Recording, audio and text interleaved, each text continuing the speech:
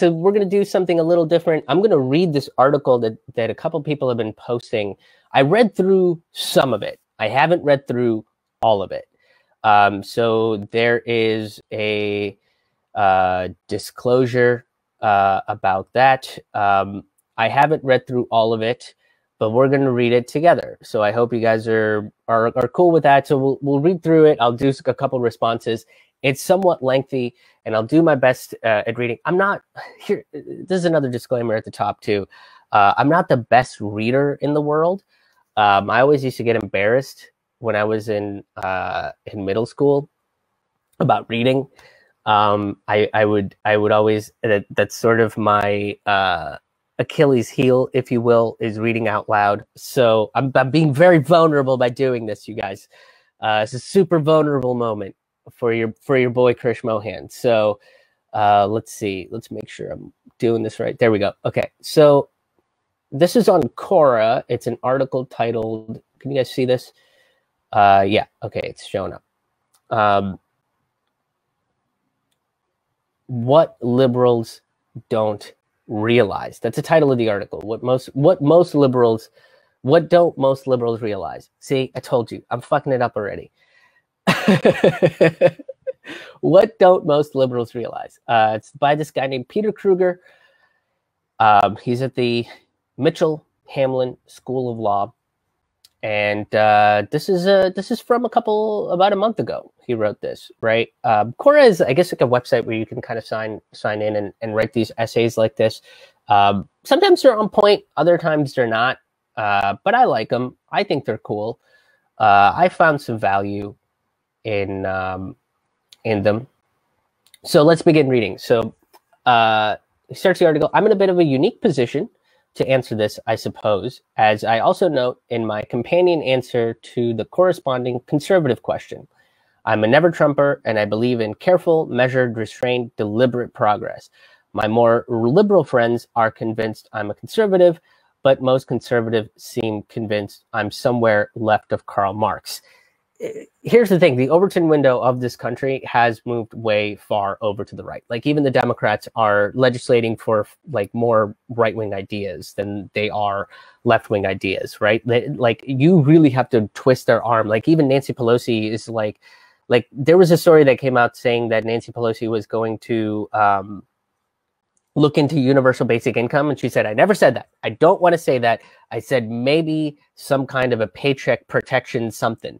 And you know, like, they're still not advocating for this universal basic income because it will fundamentally shift what it means to be a Democrat in this country. Anyway, let's keep reading.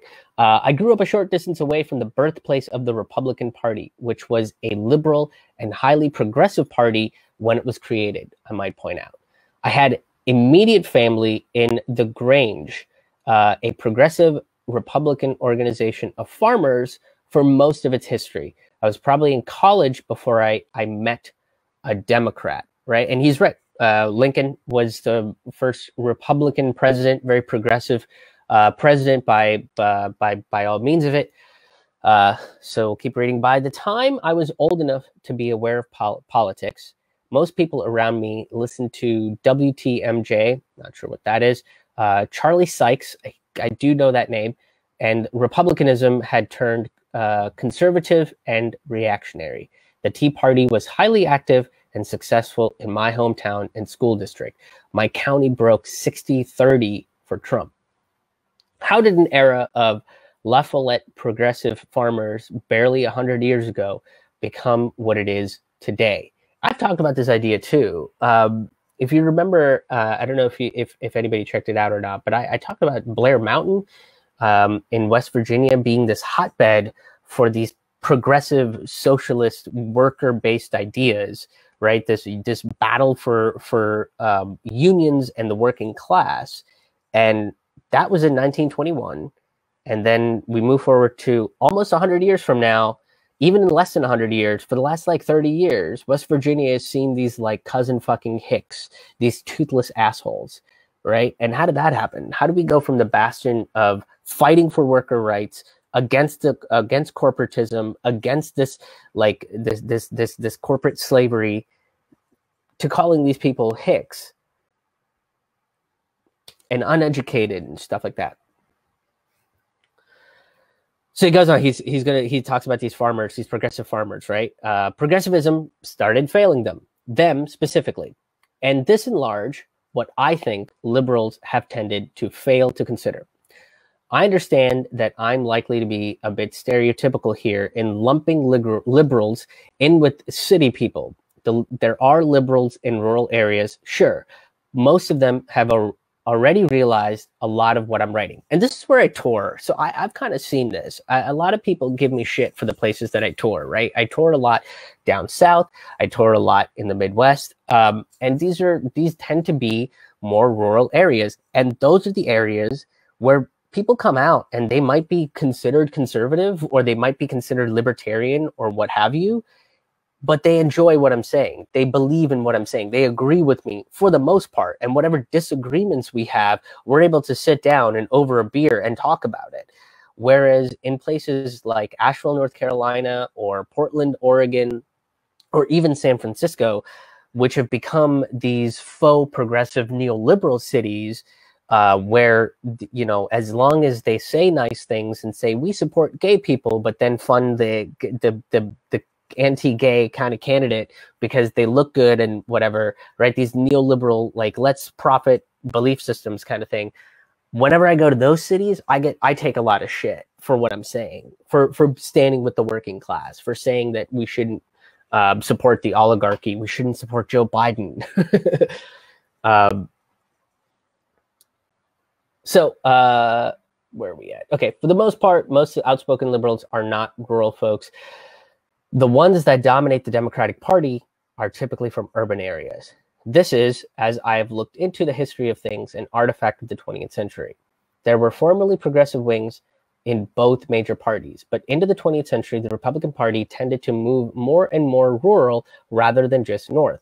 Republicans had always tended to be more pro-capital through the late 19th century, while Labor was more a Democratic plank. There was a pro-labor progressive movement for a brief time that really held sway over the Republican Party leaders with leaders such as Theodore Roosevelt, Henry Cabot Lodge, Robert Fightin' Bob La Follette, and William Howard Taft. All of that is almost true. Teddy Roosevelt, I will say, did try to pull away from the privatization of the Republican Party itself, because he went up against Taft, and Taft went straight to the delegates because he was like, none of these fucking mooks are fucking making the decisions. The delegates are picking the candidate for the party, so I'm going to circumvent all of this nonsense and go directly to the delegates. Teddy Roosevelt saw that was happening, felt that it was bullshit, and created the Bull Moose Party. I've talked about the Bull Moose Party. I'm writing about the Bull Moose Party. And that was a progressive wing. It was an anti-corporate populist party in the early 1900s. So this is almost accurate. Taft wasn't really part of that progressive wing. Teddy Roosevelt lost. He got 20% of the votes, but he lost. And then the Bull Moose Party kind of dissolved, and most of them went back to being Republicans anyway. So maybe that's where he's assessing that information from. I don't know. Rural organizations like the Grange were the most progressive pro-labor force in agricultural regions like the Midwest, kind of like the coal workers union was in West Virginia. As the Republican Party lost its progressive wing in the early 20th century into intra-party fighting between the more measured Roosevelt progressives and the more radical La Follette Republicans, the conservative pro-capital wing regained control of the party with leadership such as Warren Harding and Herbert Hoover. I have to look into La Follette. Maybe that'll be something that I talk about later this week. Now, Woodrow Wilson solidified a pro-labor progressive contingent within the Democratic Party when the Republican coalition fell apart in 1912. Bullshit, actually. That is super false. Woodrow Wilson was a neoliberal capitalist, a pro-war neoliberal capitalist. Woodrow Wilson is the reason why we have the Espionage Act. Woodrow Wilson is the reason why we don't trust whistleblowers. Woodrow Wilson is the reason why Julian Assange is still in fucking prison for revealing the truth about American war crimes and corporate fraud on a global scale. Woodrow Wilson went up against a true pro-worker, pro-labor candidate named Eugene V. Debs, who ran on the Socialist Party of America. Woodrow Wilson was not a fucking progressive. Woodrow Wilson is what the mainstream Democratic Party actually fucking is. So I gotta disagree with the author here, with Peter here, because that is super wrong. Okay, this was primarily aimed at unionization, which in turn tended to be more heavily favored in the increased industrialization and urbanization of the country. By the time that Franklin Delano Roosevelt was elected to office, Republicans were increasingly becoming the party of the rural areas and the Northeast, and the Democrats were increasingly becoming the party of the cities. That might be true. I'm not super familiar with the history of kind of that split that happened. It might have happened during FDR. It might have happened a little after FDR. I'm not particularly sure, but I do think that the Democratic Party was not about unionization until FDR came into power. Wilson actively fought against any sort of unionization. He called it Bolshevism. He used McCarthyist tactics before they were McCarthyist. We should really call it Wilsonist. If we're being totally accurate about it. Woodrow Wilson put out, the Espionage Act is kind of the lead-in to McCarthyist principles. Okay, that split was torn open by the passage of the Civil Rights Act of 1964 and other progressive reforms of the late 1960s. The conservative Dixiecrats of the rural South finally abandoned party loyalty for ideological loyalty and switched sides when conservative leadership within the Republican Party worked out a deal to provide them with continued seniority, starting with Strom Thurmond, Joe Biden's really good friend. Joe Biden worked with Strom Thurmond and supported like segregation. So this urban-rural divide, he was a Dixiecrat. This urban-rural divide had continued to accelerate to today, evident in this electoral map, such as these from the 2016 election. I don't know how many of you guys can see this. You might be able to see it a little bit more clearly on your screen. I'm not entirely sure, but that's a lot of red, folks. And it's a lot of where I tour, to be honest. Right, like the middle of this country. I went deep south. I went from Alabama into the Arkansas area, into Tennessee, into Texas, Louisiana, and up into the Midwest around Chicago, and then came home. That was my last tour. That whole big swath of fucking red. That's where I tour. That's my bread and butter, you guys. Fucking red states. In 2016, I was in these areas, by the way. Most of them.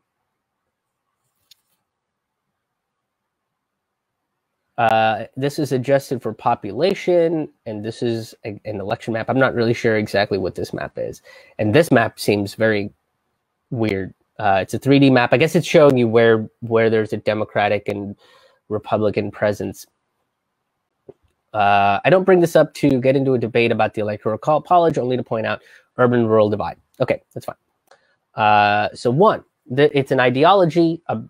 It's not an ideology or even a partisanship. It's about rural consciousness. Okay, if you haven't read Kathryn Kramer's outstanding work in The Politics of Resentment, I haven't. You really, really should. I probably will. As I read it, I was stunned at how well she described my hometown and the people in it. I don't know if one of the test groups she had was actually in my town, but it might as well have been. It was eerily familiar.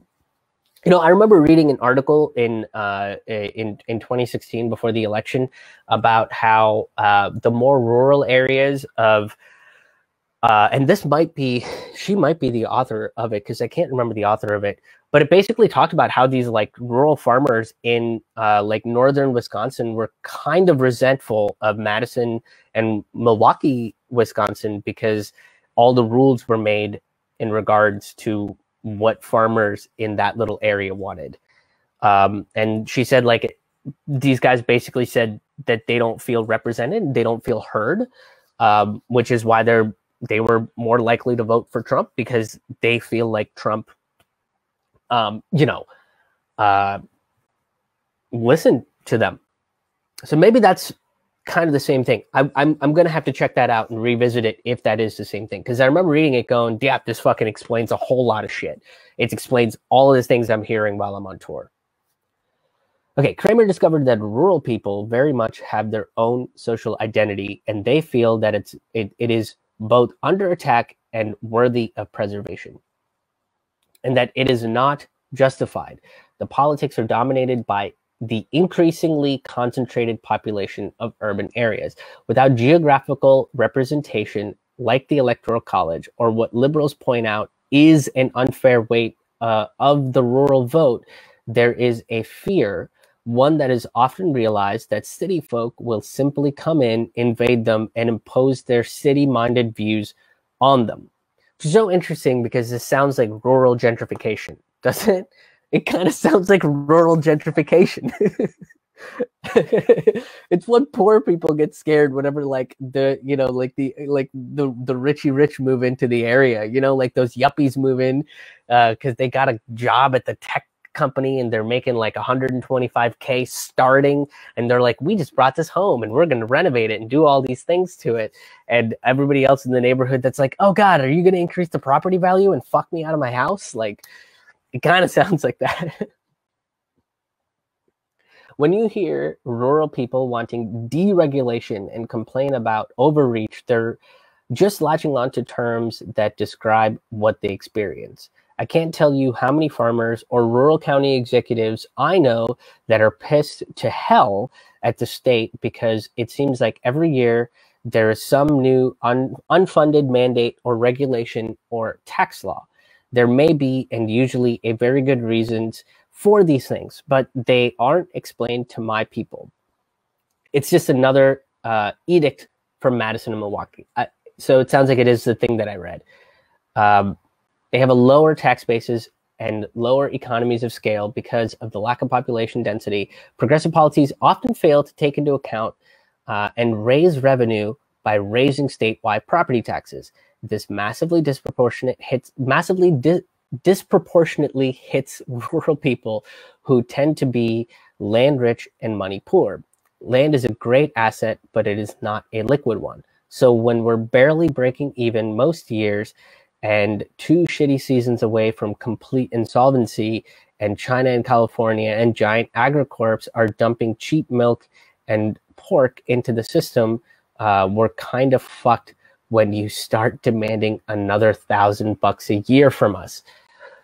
That's a fair concern. That's a fair concern. And because they are land rich, if you increase property taxes on them without saying why you're increasing property taxes on them, I mean, you could do the same thing for companies like Monsanto, for Chinese-based companies, right? And that's what a lot of other companies do, is they buy up property. In fact, that's kind of the thing that we're seeing now, is based on how things are going, based on the debt market that's being created because of back rent, back mortgages, and things like that, we're going to see property getting seized up by wealthy people, by other countries. The parking meters in Chicago are owned by Dubai. They just bought up the property where the parking meters are. So, like, you're not helping the city of Chicago when you pay a parking meter. You're helping Dubai. This is, like, very typical of what happens. Companies come in, they buy land, and then those companies get nationalized in a different country, and then now that country owns a piece of land in America because it's a corporate loophole, because the public sector and the private sector are interconnected and owned by the same shit. It's a very, like, serious fucking thing. Okay, so Minnesota is trying something that might help in the form of a tax credit for agricultural land when school districts want to pass a referendum, so that farmers that are disproportionately impacted by property tax hikes don't get hit as hard. This is a good idea and a way to help show that progressive policies don't have to end up breaking them. Cool. This should be looked into and tried to be applied. This is something I'll probably look into to try to understand it. Number 2, liberals can be pretentious as fuck sometimes.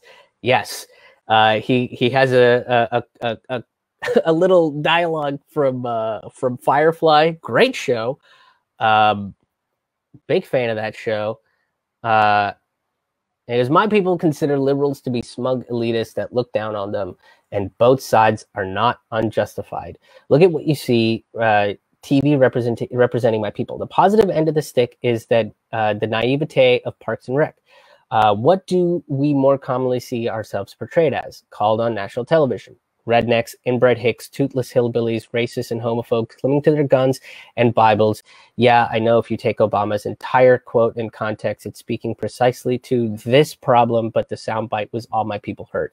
And I mentioned this a few minutes ago is, yeah, this is exactly what I'm kind of baffled by, because when I go down south, when I go into the Midwest, when I go into these rural areas, I meet more progressive people that you wouldn't think are traditionally progressive. Stuart Huff and I were in Kalamazoo a few years ago, and I know I've told this story probably at some point in this, in some video, but we saw a guy at our show wearing a shirt that says, "You can pry my gun from my cold dead hands."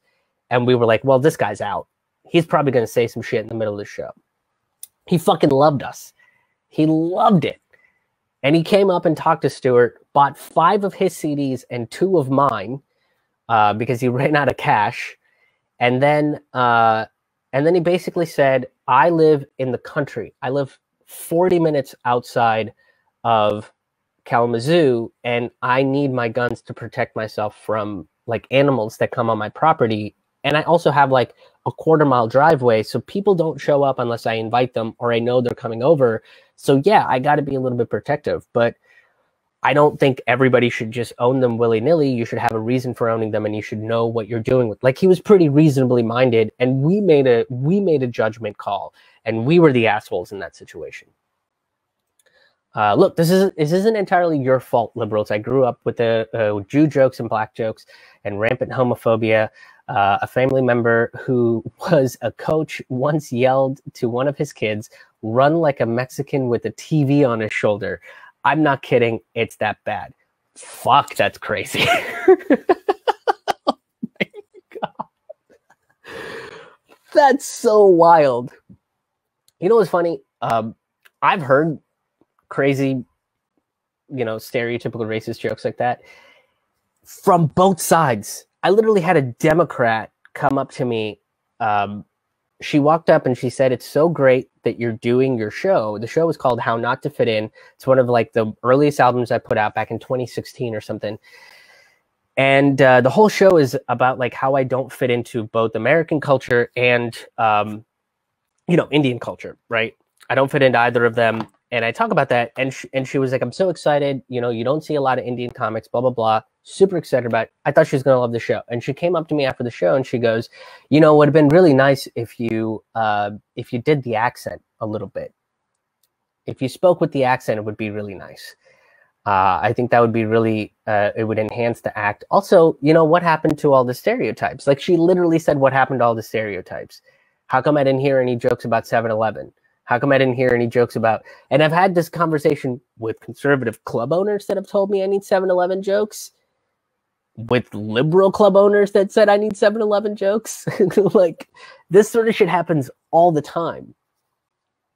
All right. I don't want to make any excuses for that, but here's why context matters.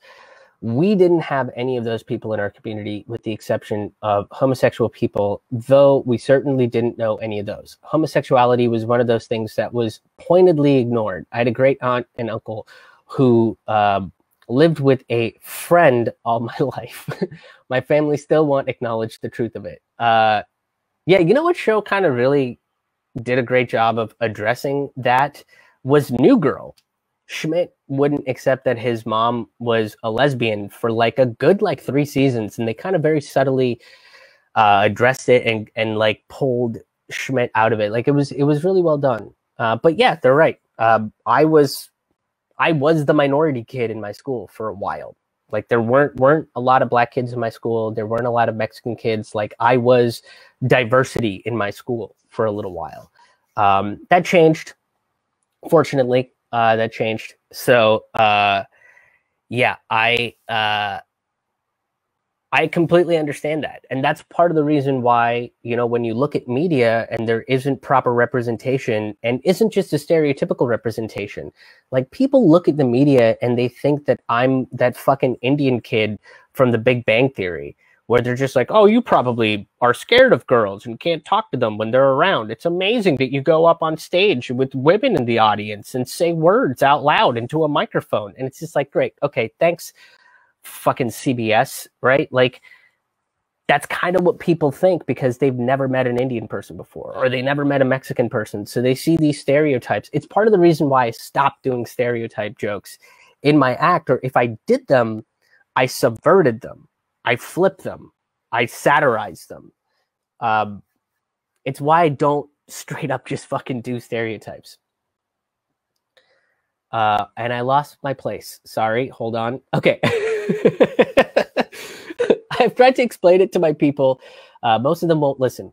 You can look at the comments I receive from certain people when I've written about white privilege as Exhibit A. I get basically the same trying to explain it to people back home. When I used to try to explain it to them, I was considering one of them smug, pretentious elitist who got a degree and thinks I'm better than them now. It took time for me to learn how to have those conversations in a way that helped me realize the real harm those things cause. Yeah, and that's super difficult because I have dated a lot of girls. Like my ex-wife's family was pretty conservative, and I'm basically like a hippie lefty socialist, right? You know, where I'm like, fucking worker revolution, let's do this shit. And they're like, we need our Bibles. And I would sit down and the first thing I would do is listen to them. Tell me what's up. And then we would talk about it. And I would go, you know, I hear what you're saying and I can totally see where that's coming from. Have you thought about this? Here's a piece of information that perhaps you haven't heard. And that's a lot of what I got is, boy, I never thought about it that way. Oh, I hadn't heard that before. But that's because I sat down and just listened to them. And it took me fucking years to figure that shit out. Yeah, like I went through my early 20s just snapping at people like that and getting nothing out of it. It took me years. It's super difficult. It's very hard. And you need like, I don't know, 1,000,000 pounds of patience to get through that. And if you don't do it consistently, they tend to kind of slip back to, you know, to their homeostasis of, you know, run like a Mexican holding a TV or whatever the fuck that quote was. They go back to that because that's the homeostasis. That's the origin point. And if you don't keep pulling them, you know, you're never going to shift that homeostasis over to a more progressive side. It's the same thing goes with politics. If we don't push our politicians to take a more progressive stance, then that Overton window is never going to shift on a political level. Okay. What most liberals tend to fail to realize is that it's a lack of experience with those groups of people. Liberals tend to make moral judgments about these people because of these things. These people, in their view, we must believe these things because they are terrible, immoral people. They believe that these people must be irredeemable because who doesn't know that such things are wrong today? I have a whole story about this on my album Empathy on Sale, which is available for free on my Bandcamp.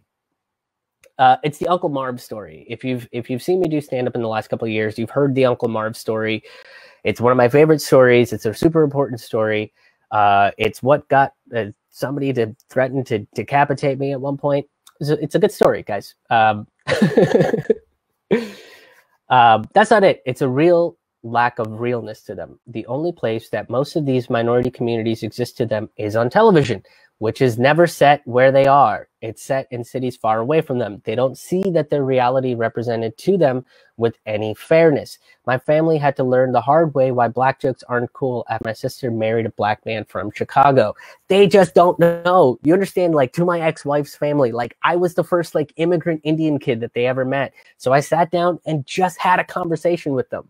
and kind of had to be like, okay, you're going to make this weird fucking joke, but it's because you've just like never fucking really met an Indian. Like the only Indian person you know is a doctor. That's why you make doctor jokes all the time. Like that's part of the thing, right?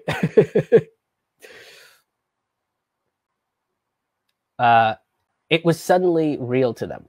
An increasing Hispanic population in my home area, working a lot of the dairy jobs, has been creating an interesting split.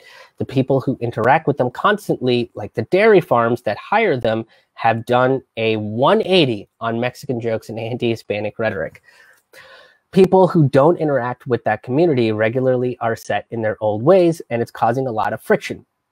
Not just between the Hispanic community and the bigoted population, but between the two white communities. My people are welcoming to the people they actually know. When something happens, we all pitch into the fundraiser and grab their chainsaws to get a tree off of somebody's house after a bad storm. Doesn't matter who you are and what you look like or what your sexual orientation or non-binary gender is.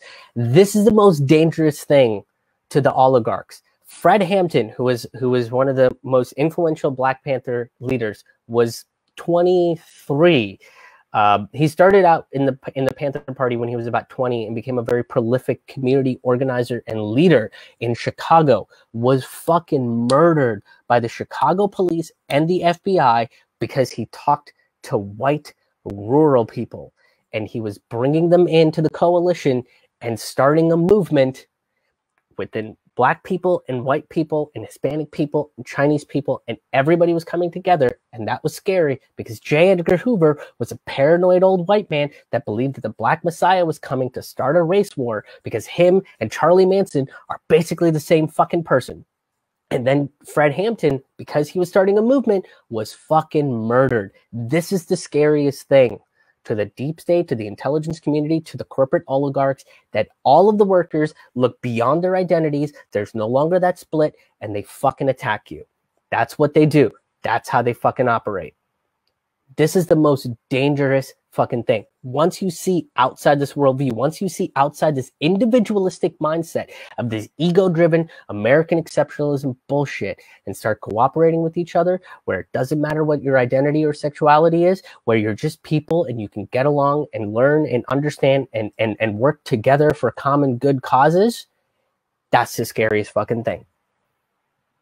And you'll see them use their propaganda machines like the New York Times or MSNBC or CNN or Fox News, and they'll spin it so that people start dividing themselves up again.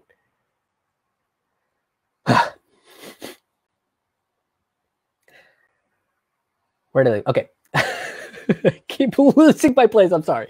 Okay, but this isn't reported. This isn't what makes it into the portrayals of my people on television.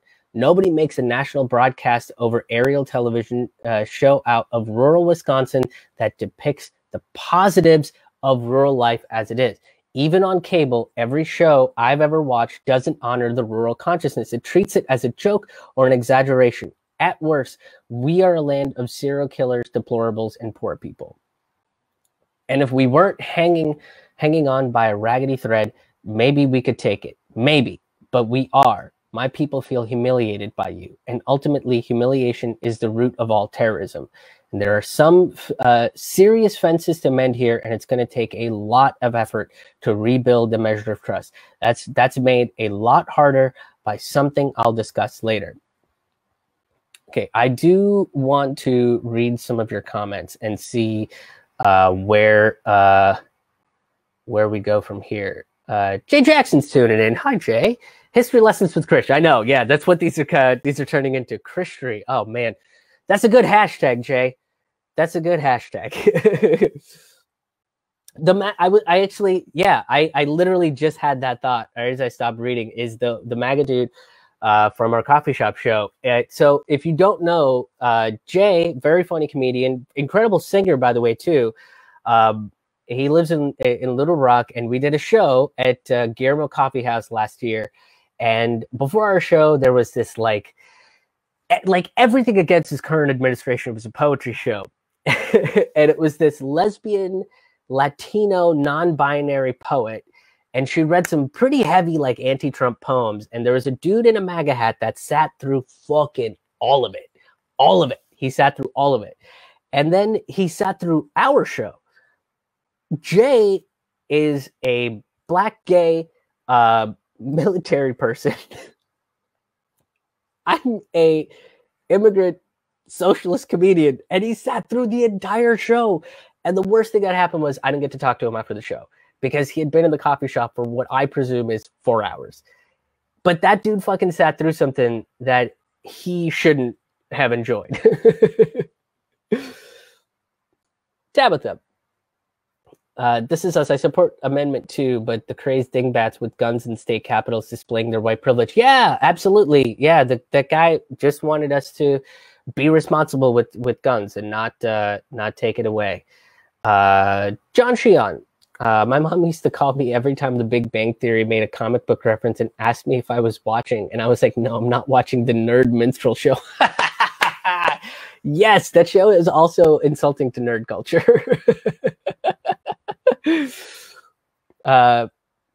Jay, you made me think of something I have been wondering off and on for the past 2 weeks. How did it come to pass that these protests to reopen states under quarantine orders get co-opted by Second Amendment fanatics and the alt-right movements? Yeah, I've been thinking about that too, and I think it's just it's paranoia. It's this kind of understanding that the government with progressive policies isn't out to make real progressive policies. They're out to increase your tax on your land assets and come for your wealth and so on and so forth. So then they kind of have to take these militia routes and grab their guns and go, fight the government as the militia did back in the old days.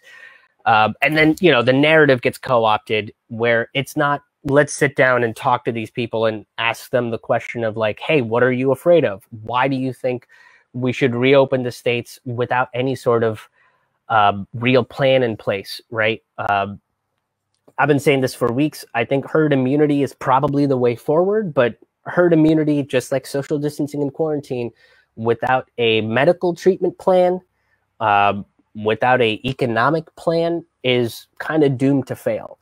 So whatever we do going forward has to have a plan that involves medical treatment and an economic plan. And I think because there isn't one, their fear is being twisted into reopen the states. I don't know what to do, and I'm scared. So I get it. I don't agree with it, but I understand where it's coming from. And it sucks because I think that's a real fear that we all have, is like, what the fuck is happening? And what are we going to do? Like, how are we going to move forward from this? So, yeah. And I think because they carry guns, they get looped into, all of them get looped into the anti-vaxxers or the Second Amendment people or the alt-right people who also kind of have this like go against the government mentality. John Sheehan, fantastic musician, by the way, does live streams every Monday that you should check out. Have you ever heard about the Rural Purge on CBS? They canceled Green Acres and other rural shows in the late 60s because of bad ratings, but because they didn't want their brand to be associated with country folk. Green Acres is an amazing show. Check it out if you haven't seen it. I have not seen it. Early 70s. I will have to check that out. I'll have to add that to my list. I am working my way through Star Trek right now. And once I finish that, and once Captain Jean-Luc Picard accepts my dadship, when he becomes my dad, I'm doing fine in the quarantine, you guys. I will have to check out some Green Acres. I've heard about this show, actually.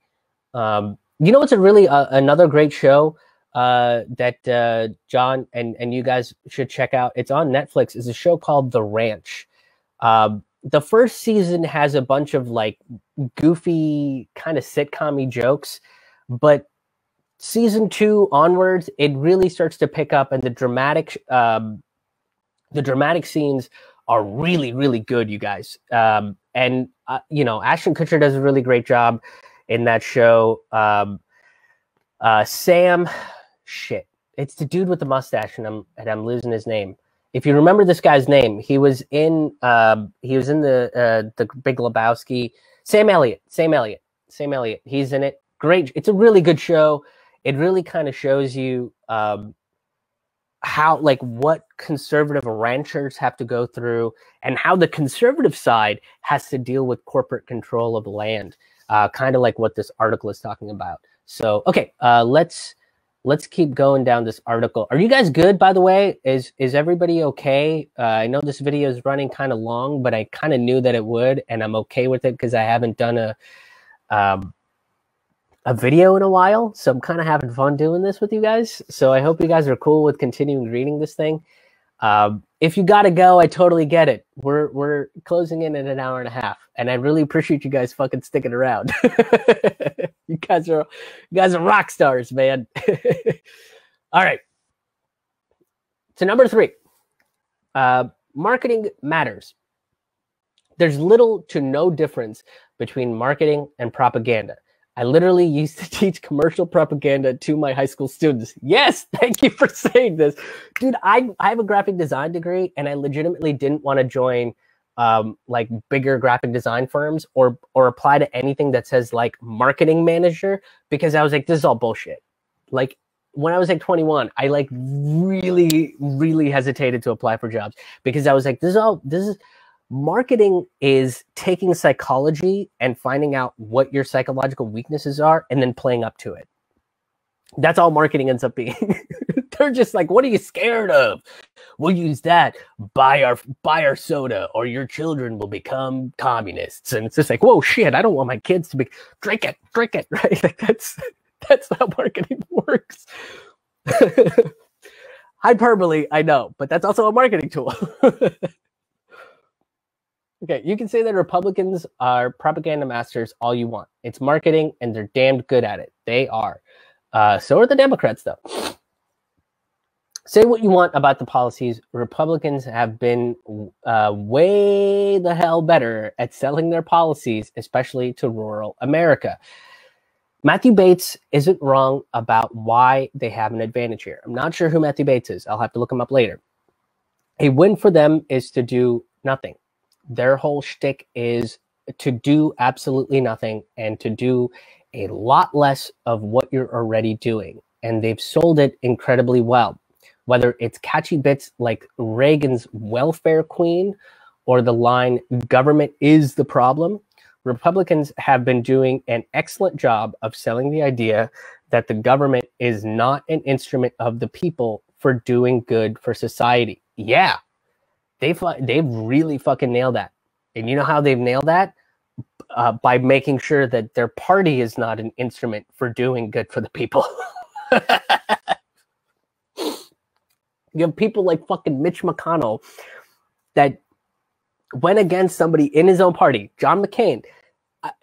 He's not my favorite person, right? But John McCain did push back against Mitch McConnell when Mitch McConnell was making the argument that corporate lobbyists and taking bribes should be legal for Congress.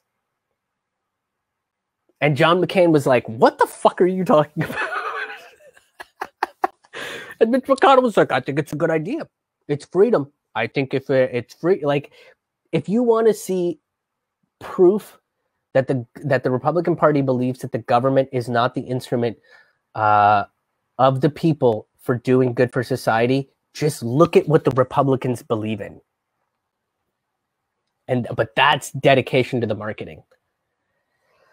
They've successfully gotten a significant chunk of people to believe that the Constitution doesn't actually say in multiple places that the purpose of the government and of taxation is for the general welfare, or at minimum, redefined what that means to rich people gonna get rich, and that's the way it should be.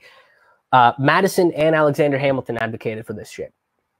Alexander Hamilton several times continues to try to advocate for a fucking king. The thing that the Revolutionary War fought against, he was like, yeah, we should do that again because people are dumb.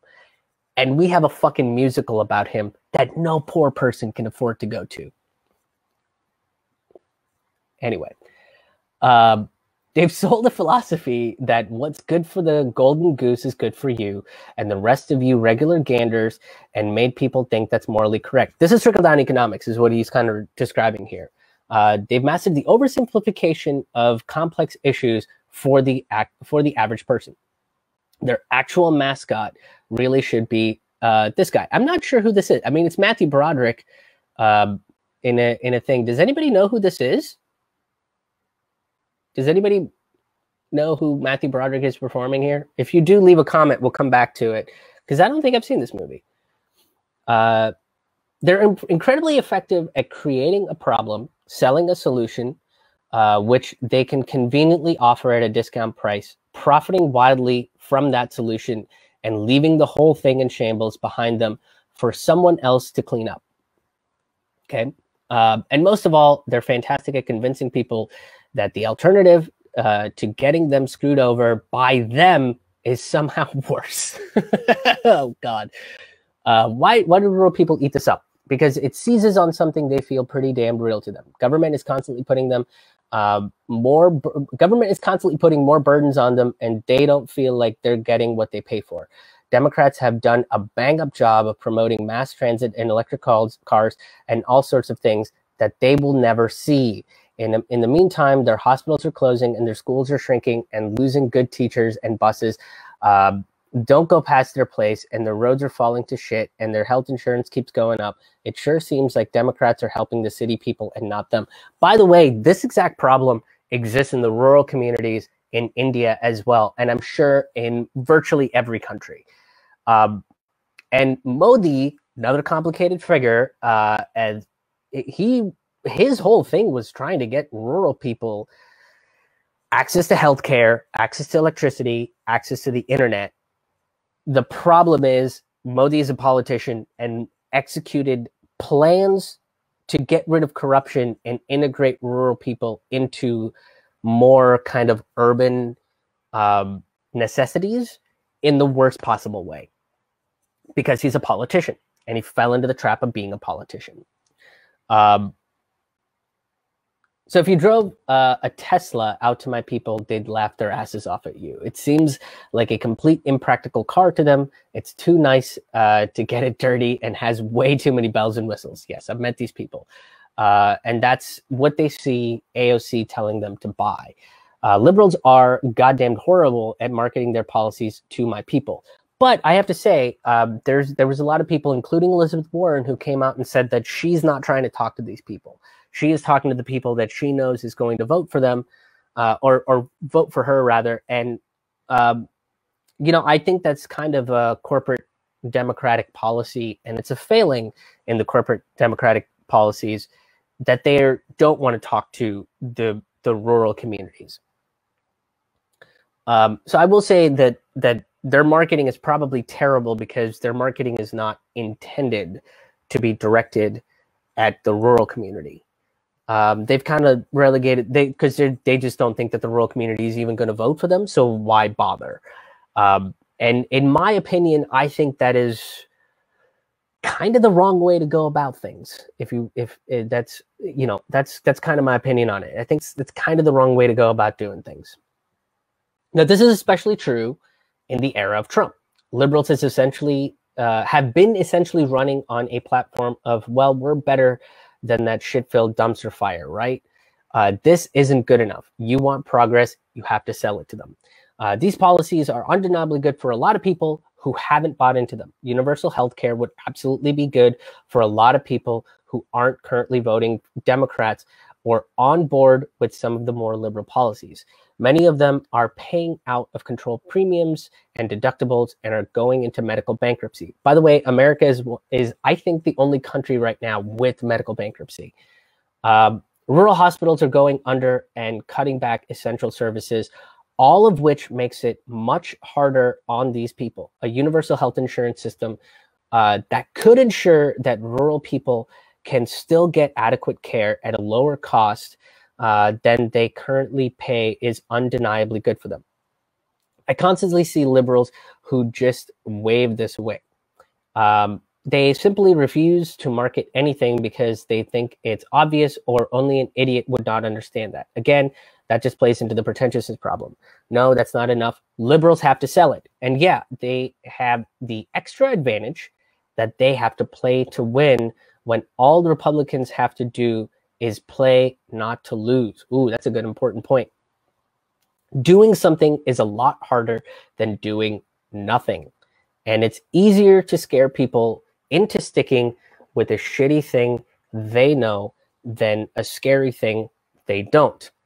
Republican policies right now are repacking their own warm piss in unwashed bleach bottles with hastily scrawled lemonade in Sharpie with a tape. Oh my God. Sorry, this is a ridiculous sentence. And it's kind of hilarious. Let me restart it. Republican policies right now are repacking their own warm piss in unwashed bleach bottles with hastily scrawled lemonade and Sharpie on a taped piece of ripped off notebook paper.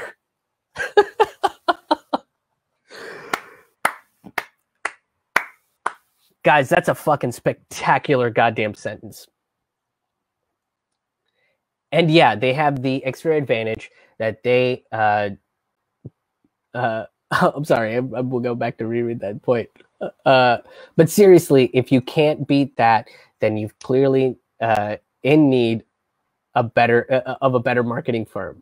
If you want to change that, you have to sell it. No, stop. I can hear you complain already.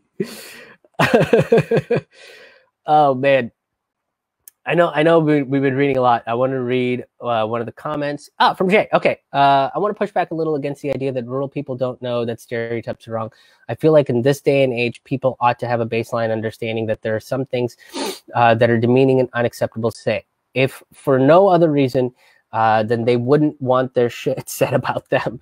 Yeah, you can't tell me that you have a problem with how your rural communities are portrayed negatively in the media and then turn around and tell jokes about renting Mexicans.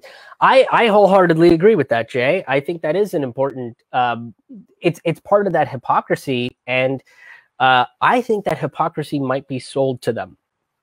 So that's one thing that the minority community and the rural community probably have in common is their representation in the media. And once we find that common ground together, we can move forward to have that conversation. So I think that might be the start of the conversation when you have someone in the rural community making stereotypes like running like a Mexican with a TV set and say, hey, do you want to be portrayed as a dumb, toothless hick?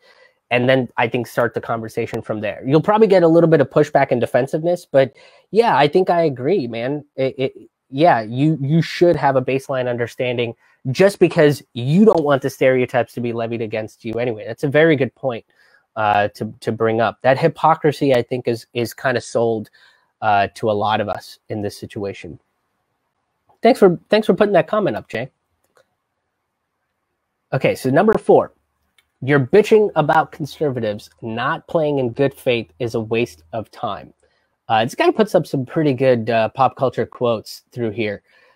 He's got a Doctor Who quote up there. But I can hear the filthy liberals reading this, who already just audibly sighed and got angry because they're pissed about the fact that it's a massive uphill battle. Yeah, it's a massive uphill battle. All progressive causes are massive uphill battles.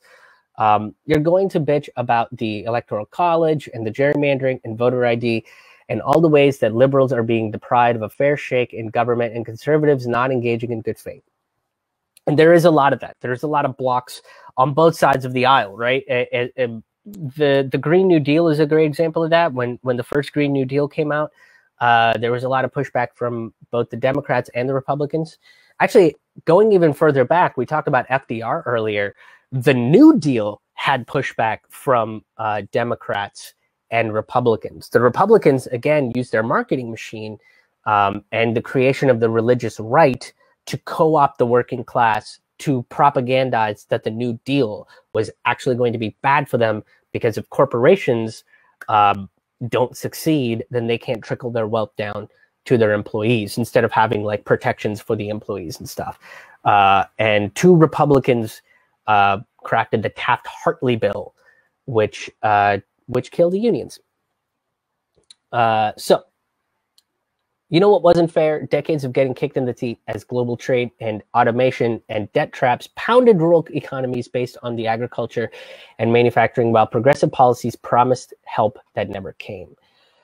Yeah, that kind of sucks. My people aren't going to play in good faith because they see no reason to, and they have no incentive to trust liberals in their playbook. Playing dirty is getting them what they want. Compromising never did, and that kind of sucks. That's sort of the reality of the mentality there. At least conservatives are honest about the fact that my people are on their own and can't expect meaningful assistance from the government. And to that I say, if that's what the conservatives are saying, why are you backing up the conservatives as somebody in the rural community? As somebody that used to come from a proud working class ethic. Somebody that says, if you fall in hard times, don't expect the government to help you out. You're on your own. That's your fault. You fell in hard times on your own. And conservatives still vote for politicians in the Republican Party that say that shit to them.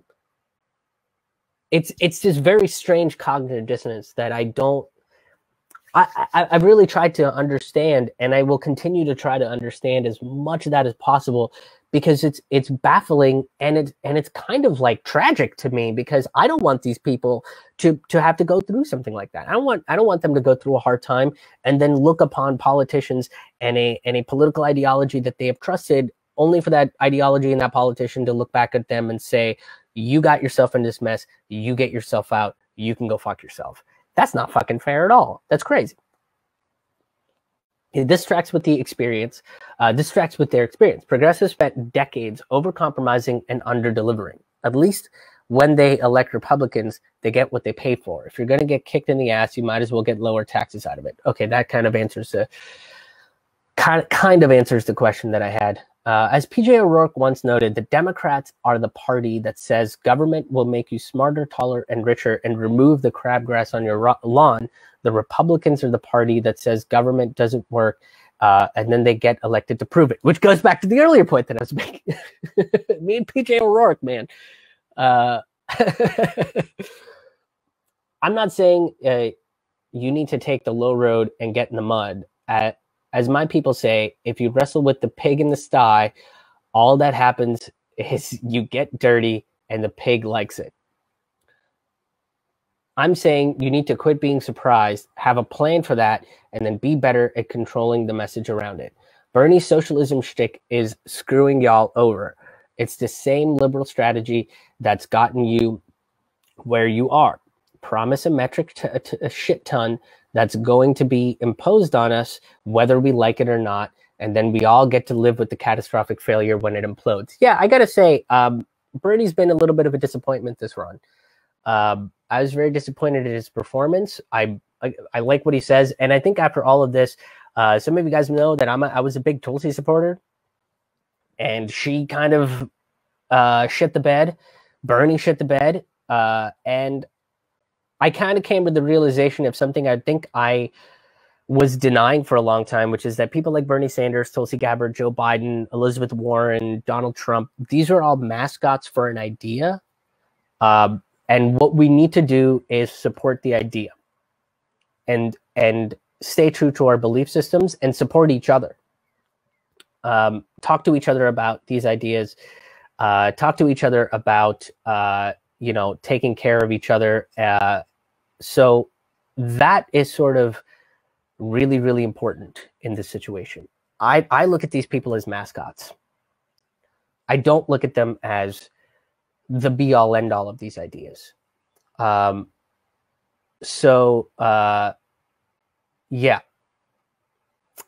Mark Viola.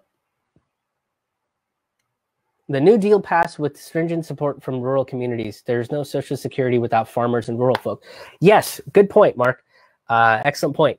Yeah, the religious right is really what there was a very attractive pastor. I did a piece about this a couple of years ago, but this guy basically got corporations involved to kill the New Deal.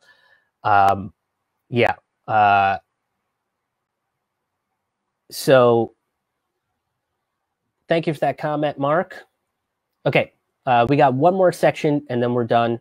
Thank you guys for hanging in there with me. Okay, number 5. Not everything unjust is racist, and not everything that's racist is intentionally racist. Okay? Words matter. What words we use matters. I tried to tell liberals this when they compared Mitt Romney to Hitler and Mussolini. I was told to go away. And here we are. My people won't listen to you anymore because everything is racist. Everything is over the top, or at least so they feel. And I get that criticism. I understand that criticism from both sides. There is a ton of injustice in this country, and a solid 70% of it is continued trauma and inertia from slavery and its successors. Being anything not white in this country does put you at an inherent automatic disadvantage compared to the advantage of being white. Very important thing to acknowledge.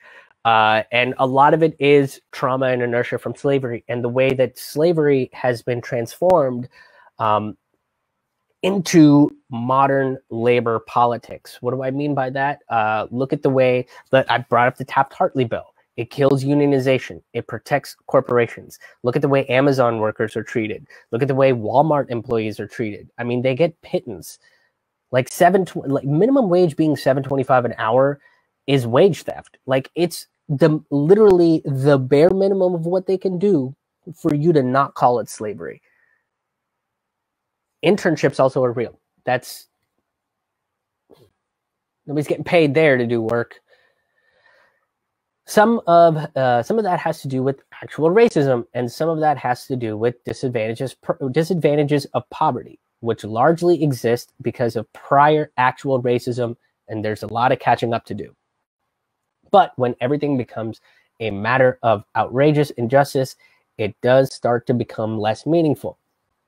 When the outrage is constant, it starts to become background noise. When everything is racist, eventually nothing really is to conservatives. I have had that argument before. And then it's very difficult to backpedal and say, okay, I understand that you're kind of listening to this cacophony, but here's the argument, and then I have to make the argument. I was in Biloxi, Mississippi, great town, and there's a venue called Wayward Kraken, and we had a really interesting conversation after the show where they asked me if I believed Donald Trump was racist, and I said yes. I believe that he is, and I believe that he's purposely racist because, and he's purposely xenophobic because there's evidence that he used the old Klan tactic to make sure that black people wouldn't live in his buildings in New York, which is to, when a black person would come in and they would fill out an application, they would mark the application so that they don't have to consider it. He also hires undocumented workers, and just before it's almost done and he has to pay them, he calls immigration on them and gets them deported. These are all intentionally racist things, right? And it's difficult because these are the things that we have to talk about when we talk about intentional racism, not just blanketly saying, well, everything Donald Trump does is racist. No, there's specific things that he does are racist, and let's talk about those specific things, and let's talk about how they've affected the communities and what we can do to push back and fight back against this stuff. And that's kind of, what conservatives need to hear. Because a lot of these conservatives don't want to be associated with the Ku Klux Klan. Appropriately challenging racism and injustice is tough. It's hard to see something that is deeply upsetting and not want to just yell in rage at it. I get that. I do it a lot. It's rarely successful. I feel statements are ineffective. Putting a human face on an injustice is very effective. That is how what you said, that is how what you just said was hurtful to me can be effective. Don't try this offline. Most of the time you're dealing with trolls who don't give a shit, but in person it can be very effective. And for the most part, it can be. When I used to talk to my conservative father-in-law, that's what I would point out. I would say, hey, here's what you're saying is, I understand what you're saying, but here's why what you're saying is, hurtful, and where these communities of color that you are speaking out against are coming from. Most conservatives and most of my people aren't being racist on purpose, and that's why they actually get offended when you call them that. They honestly don't know why what they said or did was racist or otherwise unjust. They just have a very, very simplified view of what that means. Yeah. It's not that they don't understand things like microaggressions. They just don't have the same context for it. They understand trauma, but very differently. They understand disadvantage, but very differently. Take a calming breath and respond in kindness. Explain to them what was said is hurtful and why most of my people are not intentionally hurtful. They're not trying to be racist. They literally don't understand why they said what they said was hurtful. And that's one of the comments that Jay brought up, right? Is this sort of ignorance and blindness to it, and they don't understand how making a joke about a Mexican stealing a TV and rural people being called hicks and them not liking it is the same. They can't see that. So sometimes it's like, okay, here's why. And if you explain it, I think you'll probably end up getting a halfway decent response. People do switch sides if they have a good reason. So writing off my people as a lost cause. So quit writing off my people as a lost cause. Honestly, this one bothers me the most. I can't tell you how many liberals who are thoroughly convinced that every Trump supporter and every Republican is a lost cause and will never, ever change.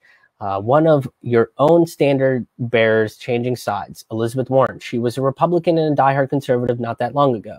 She was 47 when she switched sides after she spent a long time dealing with bankruptcies and foreclosures as a lawyer, and then through having her grad assistants research that. She was convinced of the Republican line before then that people failed the consumer game because they were bad at it and made bad choices and scammed the system. She found that people in bankruptcy were often a lot different than the irresponsible deadbeats she'd believed them to be. She eventually saw how corporate America had been trapping people into debt cycles for a long time, and that's how we got Liz Warren we see today.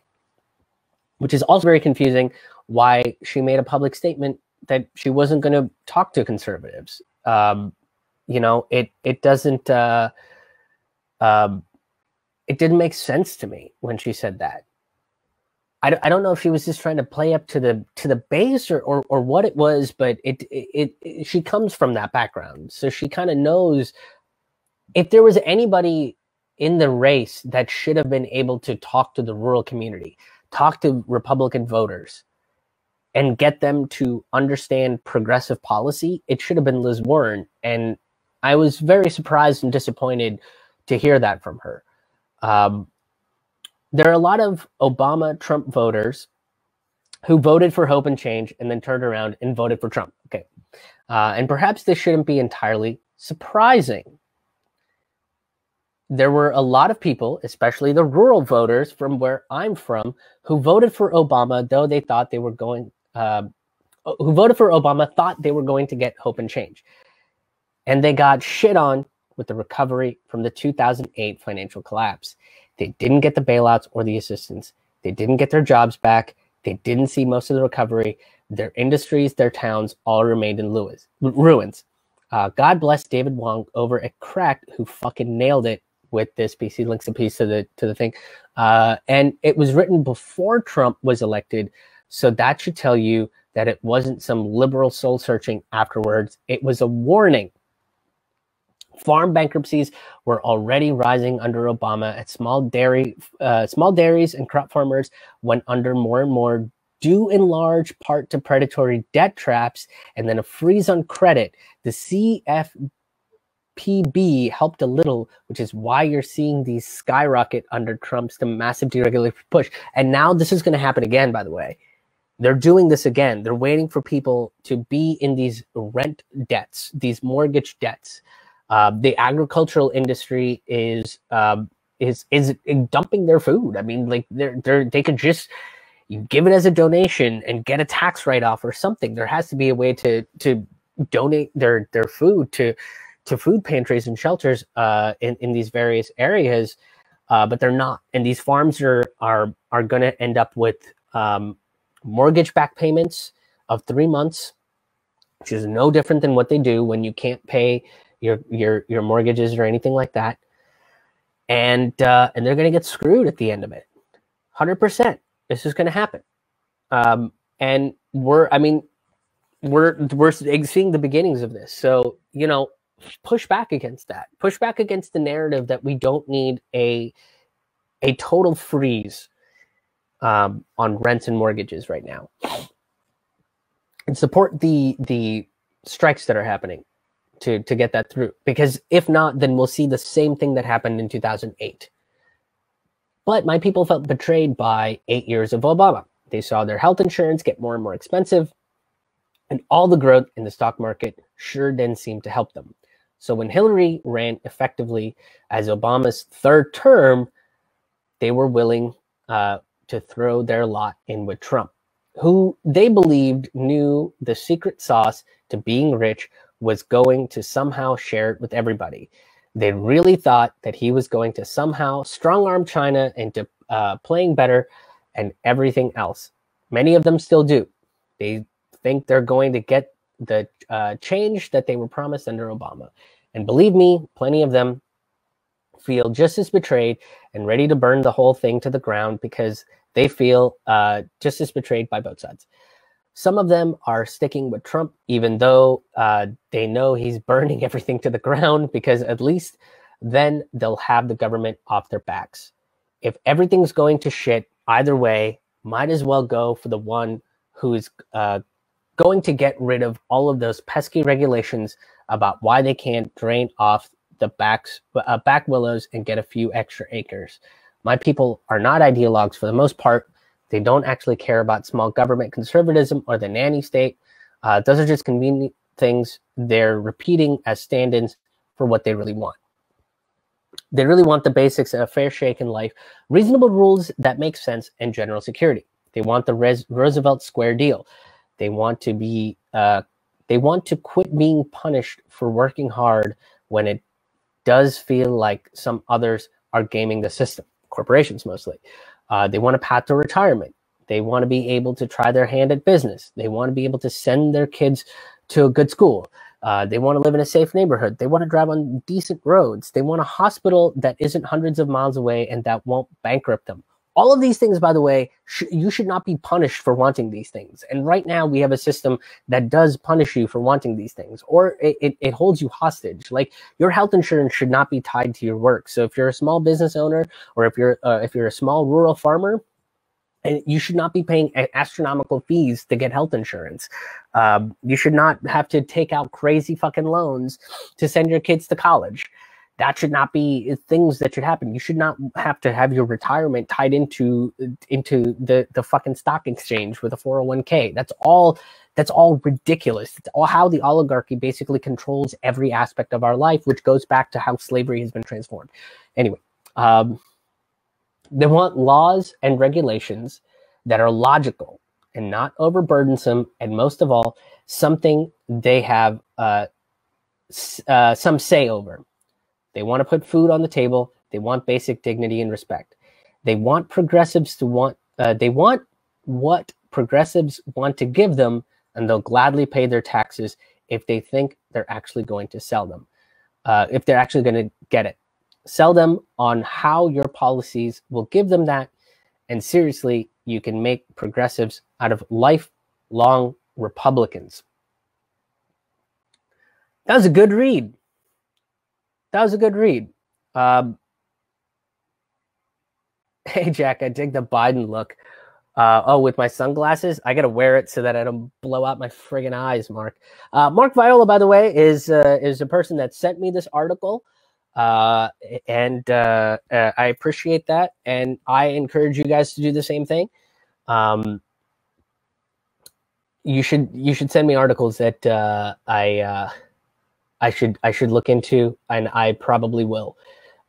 So yeah, I appreciate Mark for sending me this article. But it was a very well written article. A lot of good thoughts, a lot of good arguments that were made in there. I hope you guys got something out of that. It kind of validated some stuff, a lot of stuff that I've been saying for the last few years. In terms of like, okay, we got to really start listening to each other here. This response to Trump, who is sort of the symptom in the face and the mascot of corporatism and right-wing populism, and this strongman complex and this American exceptionalism that's been failing America for a long time. Why did this happen? Why did people think that this was the right solution? Let's talk to people. And I got shit on a lot for saying that. And I feel like that might be the path forward in talking to Republicans, because when I've talked to Republicans that have come out to see my shows, when I've talked to conservatives who have come out to see my shows, they kind of look at me and kind of do the same thing, right? They're just kind of like, yeah, I never thought about it that way. And that's kind of a cool thing to hear, in all honesty, is that they were like, yeah, I never really thought about it that way. You changed the way that I looked at something. And then when I sit down and talk to them, I go, oh, I never thought about it the way you're presenting it. That's really cool, man. Like, you made me think a little bit differently about certain issues. And I got to say, like, Jay Jackson does this a lot whenever we talk, is we'll have these similarities, and then Jay will just take a 10